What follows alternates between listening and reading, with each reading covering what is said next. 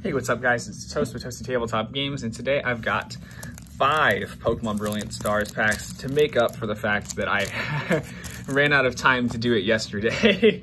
So I hope that's not of anyone's particular concern. I'm okay. I just kind of ran out of time to do it yesterday. So I thought it would just make more sense to just do a bigger video today than to try and rush one out and have it not do so well. You know what I mean? So we're just gonna get into it. Let's take the code off the back. We got a Milcery, Cubchoo, Dedenne, Farfetch'd, Duskull, Reverse Hollow Fracture, Heatran, Water Energy, Torkoal, Double Turbo Energy, and a Kindler.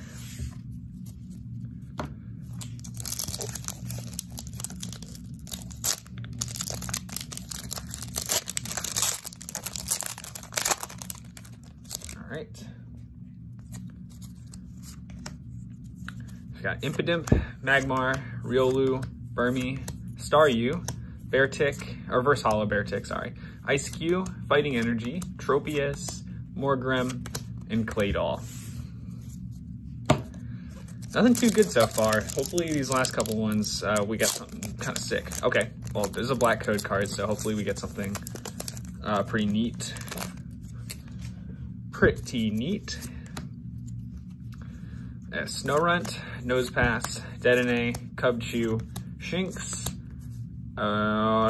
Okay, Reverse Hollow Siglife into a Hollow Bibarel. Fire Energy, Blunder Policy, Executor, and a Choice Belt. And nothing too crazy here. Hopefully, clutch this out. Otherwise, this would be really disappointing otherwise.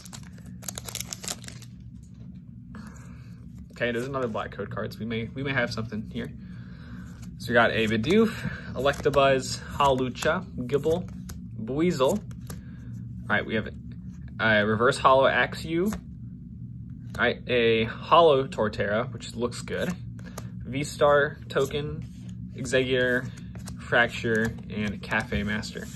Yeah, not too, these packs aren't too exciting. I mean, the hollows, I mean, I guess are nice, but nothing like to pop off about, I guess. Oh, it's upside down. Here we go. last pack for this video today. Hopefully, something nice. Oh, white. Okay. Well, maybe we can still get a trainer gallery thing. Turtwig, Trapinch, Piplup, Shroomish, Purloin, Reverse Hollow Mothim, Haxorus, Fighting Energy, Starmie, Cynthia's Ambition, and Sharon's Care. So yeah, that wasn't a too exciting video, but I guess the hollows were kind of nice looking.